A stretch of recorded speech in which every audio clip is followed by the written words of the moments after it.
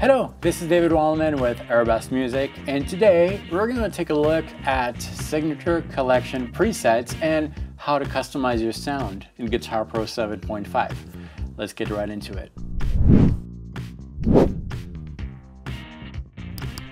Before we get started, it's important to understand the difference between the MIDI sound engine and the RSE sound engine. Both are going to be used in a Guitar Pro project. You can alternate between RSE and MIDI in the inspector. The MIDI sound engine is an older engine. It's a very lightweight engine, which means that it doesn't require many resources. It's going to work on older computers. The problem with MIDI is that it doesn't always sound very realistic, as opposed to newer sound engines such as the RSE sound engine, which stands for Realistic Sound Engine. The RSE used in Guitar Pro 7.5 is based on samples. It sounds a lot more realistic and you can do a lot more with it. Let's hear the difference on this track. Here we have a distorted guitar using the MIDI engine. Now I'm going to switch to the RSE mode. On this track we're dealing with a distorted electric guitar. Within the distortions we have different presets. Let's change that to a fuzz.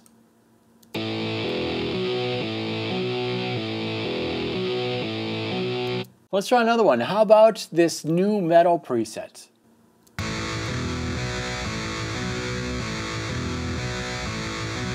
There's a lot of different options available. We have some acoustic guitars, electric guitars, basses, other stringed instruments such as banjo, mandolin, pedal steel, keyboards, synths, strings, winds, percussive instruments, singers. The possibilities here are really endless. Guitar Pro 7.5 does not limit you to guitar music.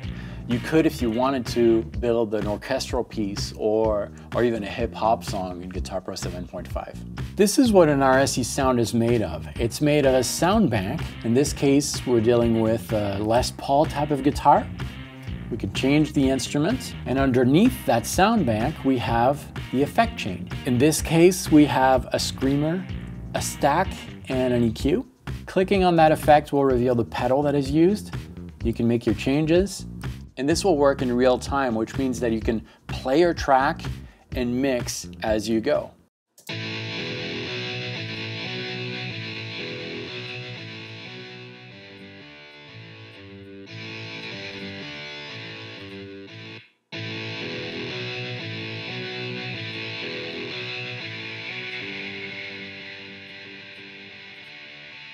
You can change the order of these effects.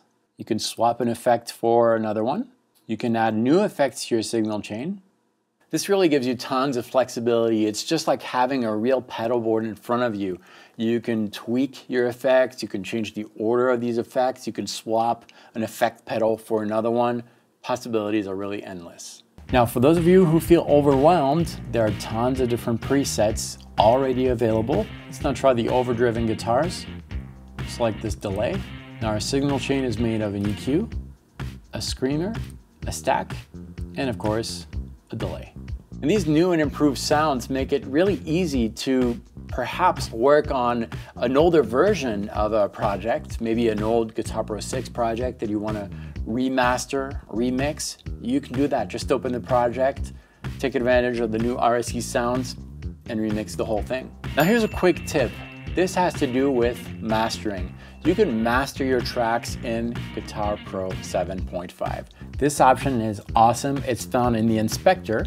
Make sure that you have the song tab selected.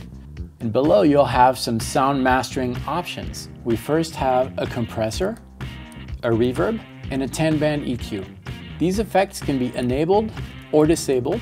You can make your settings on each of the three effects or start with a preset. And so whatever you do with these mastering options will affect all the tracks of your project. And this often makes the difference between an okay project and a phenomenal project. Don't overlook these options. They're really awesome. All right, let's get back in the track view of the inspector. Signature sounds are custom presets that are found for each of the instruments available in RSE. And these signature sounds are based on classic tones on classic records from your favorite artists. Here's a Satch preset, here's a Steve Vai preset, some Van Halen presets. Let's try this puppet sound based on Metallica over this classic riff. Or maybe Van Halen would play this. Now there are a lot of custom signature presets in Guitar Pro 7.5. As a matter of fact, over 700 presets are included in the software. If you want to see all these presets, I added in the description of this video a PDF listing all the different presets available.